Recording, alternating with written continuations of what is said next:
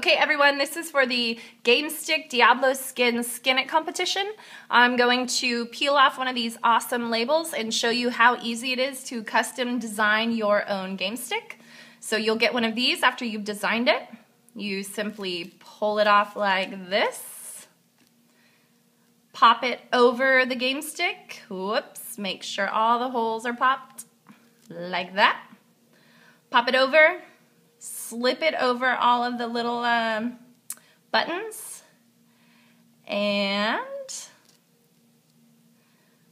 put it on, and within just under a minute you've got an awesome custom GameStick console, unlike any of your friends. How cool is that?